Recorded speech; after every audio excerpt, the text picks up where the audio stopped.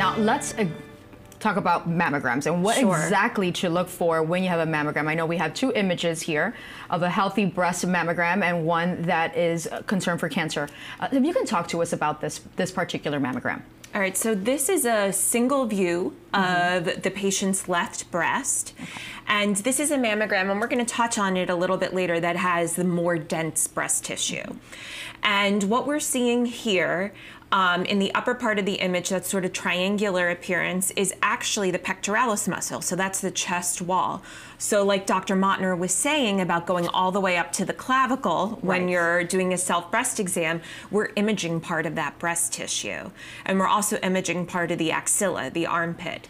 So this looks like a normal, healthy, dense breast. But because it's a dense breast, and we were talking about before, would this patient be coming back more regularly for the mammogram only because of that density? So no, not necessarily. But what they might want to consider doing is having a breast ultrasound to accompany the mammogram, not in place of, instead of, but in addition to.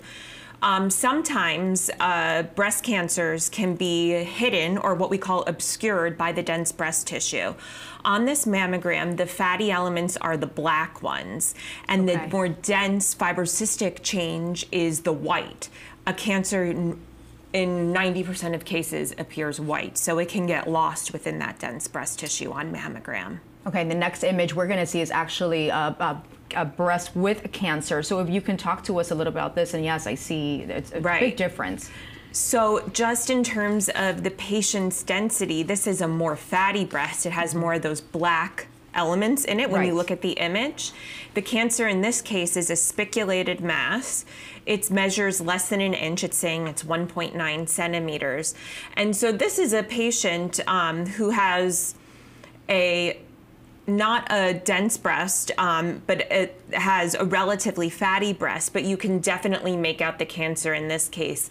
When you said spiculated, what does that mean? So that means it has that star-like appearance. So you can see surrounding that white blob, the white mass, there are all these little gentle, almost like stellate spiculations that come out in sort of a radial spoke wheel appearance.